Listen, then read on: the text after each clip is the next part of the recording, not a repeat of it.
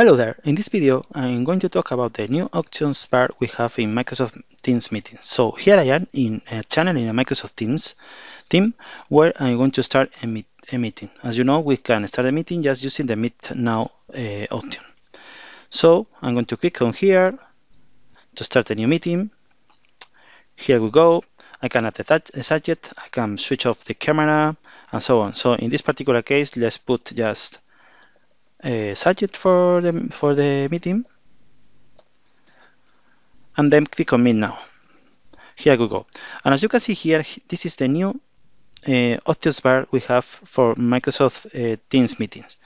It's basically a very modern options bar where I have all what I need for a meeting in Microsoft Teams. So I have the possibility to turn on the camera, the same with the microphone, so I can mute and mute the micro. Also, I have the option of sharing my screen.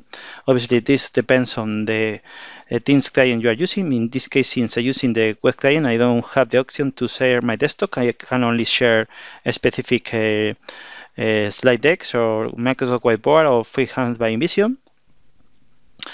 I have also the option in the three dots to, here we go again, to show device settings. This is going to show the device settings panel where I can choose what device I'm going to use for my meetings.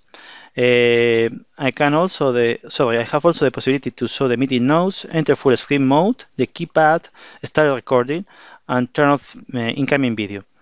Apart from these options that are in the three dots menu, I have also a shortcut to the conversations in the meeting, clicking on this icon, and the same with the participants. And finally, I have the option to hang up the call. And that's all. I think it's super useful, these new options bars in Teams, in Microsoft Teams. I hope you also have found this video interesting, and talk to you soon. Bye bye.